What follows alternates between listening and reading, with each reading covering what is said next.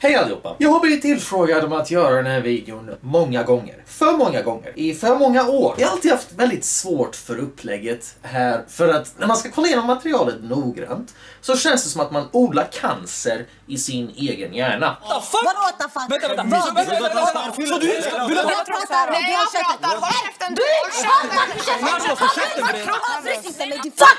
med Det gör ont alltså. Det här är plågsamt. Så om ni på något sätt överhuvudtaget är känsliga för idioti så kommer den här videon ge er panikångest. Trigger warning här. Skämmig alltså som person. Jätteskämmig. Wallah. För de som inte vet så har TJAFS gjort sig känd som debattprogrammet från förorten. Eller Sveriges Jerry Springer. Varför tror du jag är känd för då? För att du filmar när du får avslutning. Avsikten här sägs vara att skänka mångfald till det svenska medieklimatet och ge invandrare en röst i offentligheten. Men i praktiken så är det bara ett gäng radikalfeministiska kommunister som skyller sina problem på vita svenskar. Men alltså om en rasism finns inte. Alltså, Nej, vita män kontrollerar vår värld.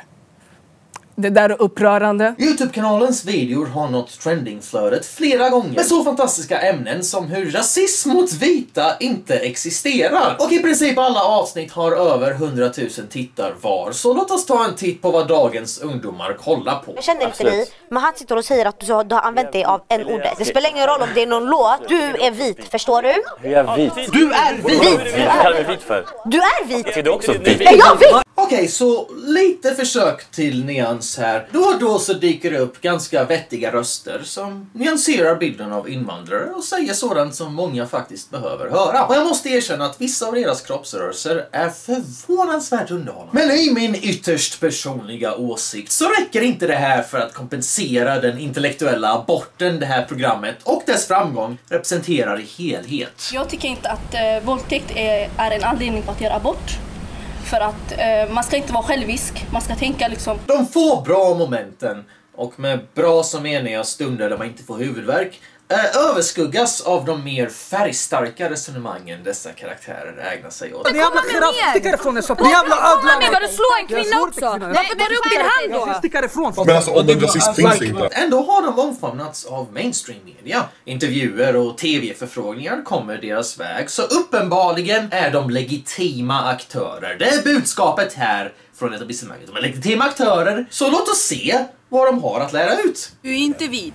Jag är vit blatte, förstår du? Men känner du dig som Peter Eriksson? Jag blir ganska mycket utsatt för rasism själv. Om jag går på gatan eller går in i en bank eller en bilhall, folk kollar snett på mig. Okej. Det är alltså såna här människor vänstern ser som offer. Folk kollar snett på mig. Men jag har kaninen på kontot, jag går och köper vilken bil jag vill. Jag kommer fortsätta, förstår ni? Brapp! Skottsäker väst på min postadress, förstår ni? Jag är ganska säker på att det där inte är rasism. För att du har tatueringar i ansiktet, ditt kroppsspråk utstrålar anabola och du är kriminell. Du laddar upp bilder av vapen på dina sociala medier där över 100 000 barn följer dig. Fast nu följer de dig inte längre för att du blev åtalad för mord och dömdes för en rad brott mot kvinnor. Efter att TJAFS hade med dig här. Efter att de gav dig en plattform. Såklart. Så att det är ju nästan som att fördomsfulla människor är smarta människor. Är det budskapet ni försökte få till här? Vita män kontrollerar vår värld. Är det vad man har att lära av allt det här? Det är orimligt att babbla om strukturell rasism när icke-vita får oproportionerligt mycket medieutrymme, är politiskt välrepresenterande och utövar inflytande i riksdagen, får ekonomiska bidrag av alla sorter, inte minst för diverse kulturföreningar, och oftast inte blir utvisade när de kommer hit och våldtar. Ett rasistiskt samhälle har inte gett miljonbelopp till Afrosvenskarnas riksförbund så att de ska kunna klaga på hur rasistiskt det är med vanliga plåster. Och med tanke på att afrikaner är otryggare i afrikanska länder än vad de är i europeiska länder så känner åtminstone jag som invandrare att man hade kunnat fokusera lite mer på det positiva. Eller har jag fel? Lämna gärna en kommentar. Tills dess så ska jag besöka det väldigt populära internetforumet Flashback för att se vad helt vanliga svenskar tycker om det här programmet. Rätt imponerande program detta, en talkshow med blattar för att visa oss rasister hur rätt vi har. Okej, det var ett synsätt. Det var definitivt ett synsätt. Det faktum att videon är nummer 2 på trending och har en majoritet med likes får mig att vilja överväga självmord. Jag är genuint intresserad om det finns någon som kan se detta program och inte känna en stark strävan efter ett homogent etnonationalistiskt Sverige. Alla andra politiska frågor är försumbara i jämförelse. Ingen kan gilla invandrare efter att ha sett detta. Bästa reklamen för SD jag någonsin sett i hela mitt liv. Jag säger bara brapp brapp skottsäker väst på min postadress. Att det samlade intellektet på den soffan inte tangerar den genomsnittliga svensken är inte chockerande. Men när man läser kommentarerna och inser att dessa debattörer, eller ska man säga tjafsare, anses vara smarta, logiska och fullkomligt vettiga förebilder, då tappar man hoppet helt. Jag ska kunna kontrollera honom. Det är klart jag kommer tvinga honom, förstår du? Jag kommer ta honom. Ingen här har sagt det där är rape. Varför säger ni inte att det är rape? Det jag ser är en blandning av gnäll och mångkultur, endast upprätthållen via konstgjord andning från svenskar. Detta eviga gnäll om hur så kallad rasism har påverkat dessa invandrare. Ställ dig istället frågan, vad har svenskarna tjänat på dig? Brapp, brapp, brapp, brapp, brapp, brapp. Jo, du internetrasist, det ska jag minsann berätta för dig. Att Sverige har tjänat väldigt mycket kebab på massinvandringen, okej? Inte bara att ni har jättemånga pizzerior precis överallt, utan det är dessutom de bästa också.